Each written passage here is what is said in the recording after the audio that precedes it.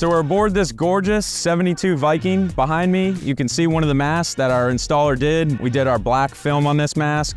And one of the key points we want to point out here is repaint is super costly on these sport fishing vessels. The downtime is insane. The paint job is super expensive. We want to stress that yacht armor, you can put this film on there. It looks almost better than paint. You can see to the left of us, there's a mask that is extremely faded. And then you're on this Bailey's Arc here, this 72 Viking. The mask looks absolutely stunning. So if you have a mask that is fresh right out of the factory, we recommend that you use our Shield, which is an 8mm clear film.